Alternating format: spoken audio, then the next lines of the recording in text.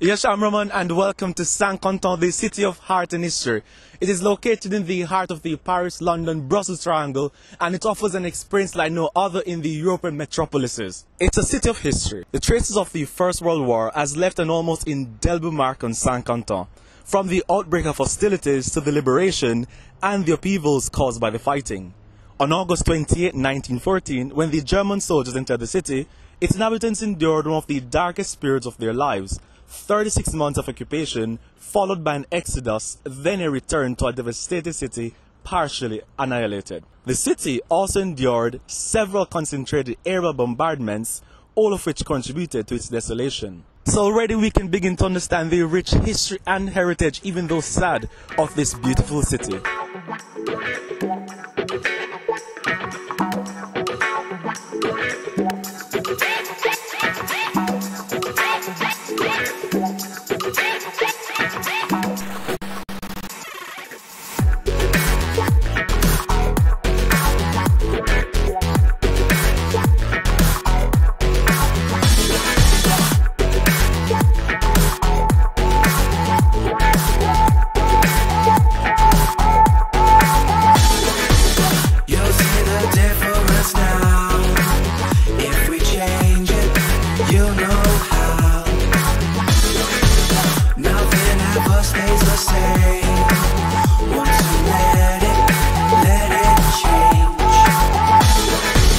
It's like a family tree, part of you and part of me.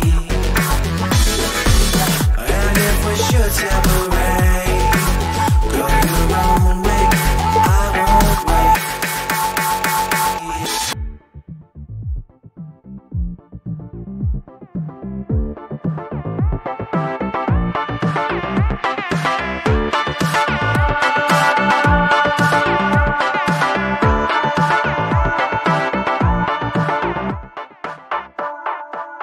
Bring the funk back.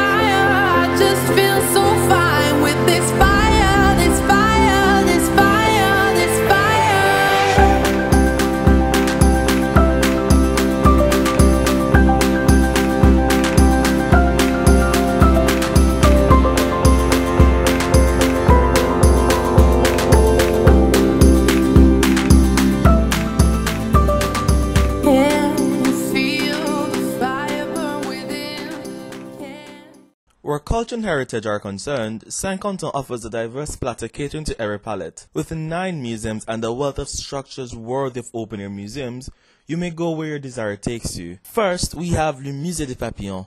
Discover the world of insects and all their secrets. There's a rich and incredible collection dating back more than a century.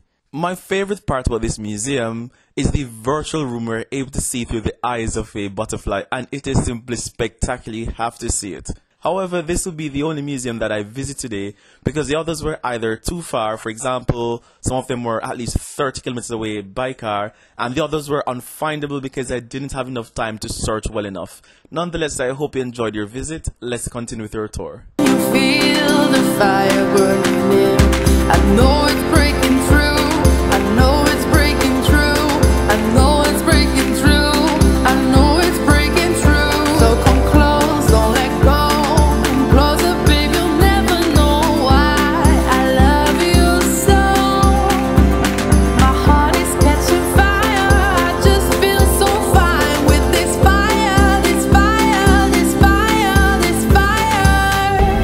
The fire is burning inside me.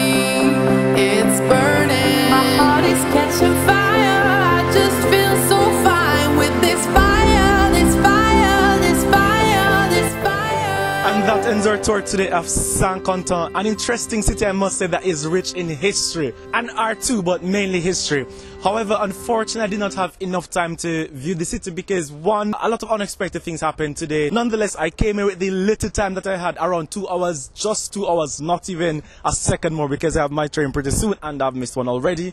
But nonetheless, what I liked particularly about the city was something I didn't know when I did my research, and that is that there is a beach here, which is simply awesome. Another aspect of Saint-Quentin is that there are trees planted in diverse places, and I definitely love that. Also, there's a Parc Champs-Élysées here, which is quite interesting, so it seems a little bit bourgeois, so you know that Saint-Quentin has some money. Nonetheless, if you enjoyed it, let me know in the comments down below. Like, share, leave a comment, and I'll see you next time. Ciao.